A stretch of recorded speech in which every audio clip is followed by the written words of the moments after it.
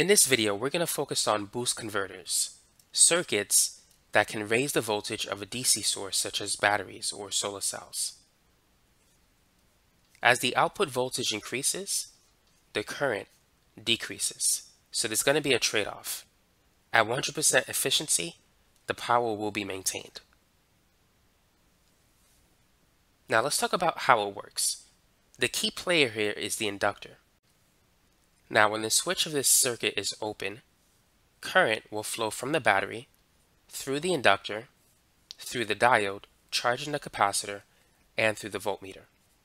Due to the high impedance of the circuit, the current flowing in this state will be low. Now, let's talk about what happens when we close the switch. When the switch is closed, current will flow through the inductor and through the switch because we now have a short circuit. And now let's talk about what's happening here. We're going to have a large amount of current flowing in the circuit now. So the current increased from a small value to a large value. When the current increases, the magnetic field in the inductor will expand. And in the process, the inductor is storing energy. And during this process, the potential across the inductor will be positive on the left and negative on the right since it's consuming energy at this point. Now let's talk about what's going to happen when we open the switch.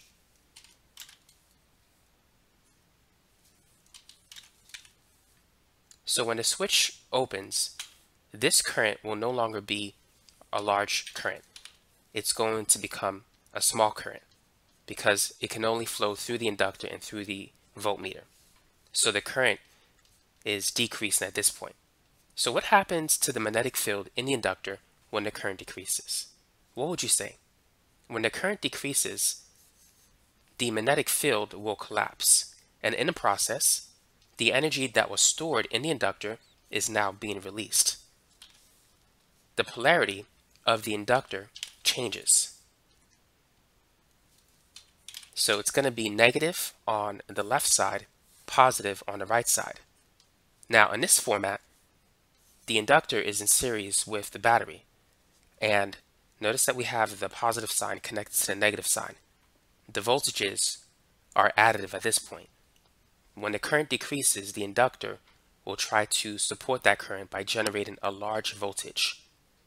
So the voltage that will be across the voltmeter will be greater than the voltage of the battery because these two voltages are adding together, and the inductor will generate a very large voltage. That large voltage is going to charge the capacitor to a voltage that is greater than the battery.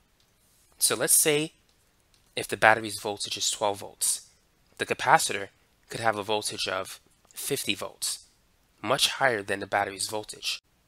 As the switch is constantly turned on and off, the voltage across the capacitor will continue to increase as each cycle continues. For every cycle that passes, the inductor will transfer energy to the capacitor, increasing the capacitor's voltage. And this voltage will continue to increase until it reaches a state of equilibrium. That is, when the rate at which the inductor transfers energy to the capacitor equals the rate at which the capacitor discharges energy to the voltmeter or the load resistor. That's going to be the point at which it attains its maximum voltage. Now here's a question for you. What is the purpose of the diode in a circuit? What would you say? Why is it there? Notice that the voltage of the capacitor exceeds the voltage of the battery. If the diode wasn't there, the capacitor will discharge through the battery until it reaches a state of equilibrium, until the voltages are the same. But because the diode is there, the capacitor can't dish out current in this direction. It can only send current in this direction. So as each cycle continues, the inductor will transfer energy to the capacitor, increasing its voltage until it reaches a state of equilibrium. And so that's basically how the boost converter works. When the current flowing in the inductor decreases, a voltage is induced across the inductor in series with the voltage of the battery, creating a sum total that is greater than the battery's voltage charging the capacitor, thus giving us a higher output voltage than the input voltage.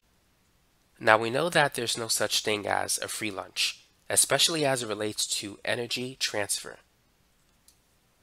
There is a cost of increasing the voltage, and that is the current must be decreased so that the power remains the same, assuming 100% efficiency.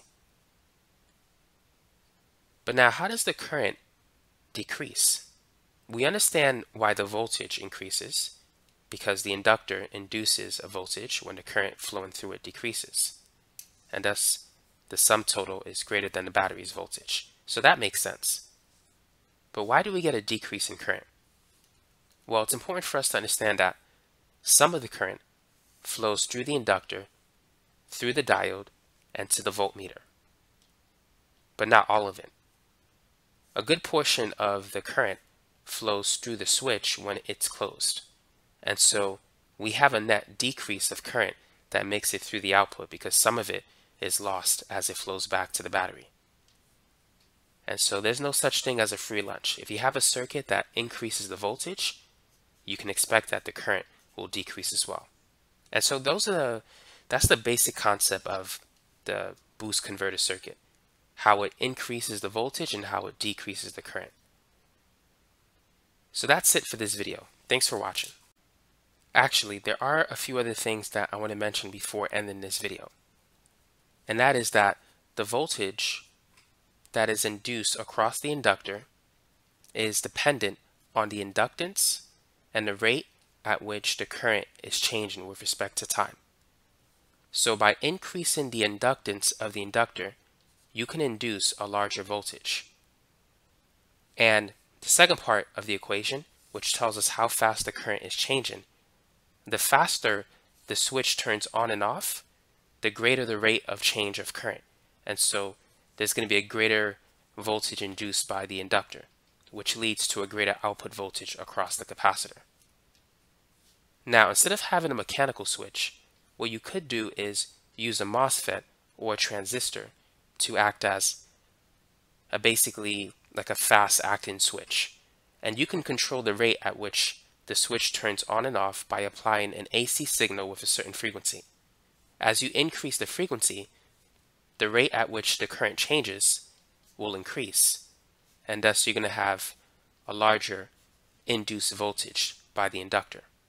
So those are the two things that can control the output voltage across the capacitor: increase in the inductance and the rate at which the current changes, which you can increase the frequency of the AC source that is applied to a switch like a transistor or a MOSFET. So those are the things I wanted to mention that might be helpful if you're very interested in this type of circuit.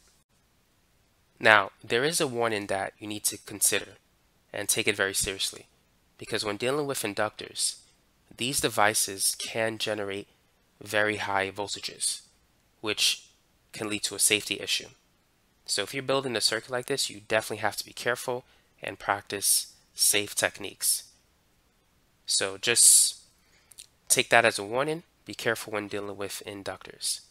Now I'm going to post some other videos on circuits in the future, so if you like this video and if you want to see more videos relating to this and other stuff, don't forget to subscribe to this channel, because I'm going to be posting a lot of good content in the future. So that's it for this video.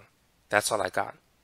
Now I did make another video on how to increase voltage using an AC signal, that is with the help of a transformer. So if you want to take a look at that, feel free to do so.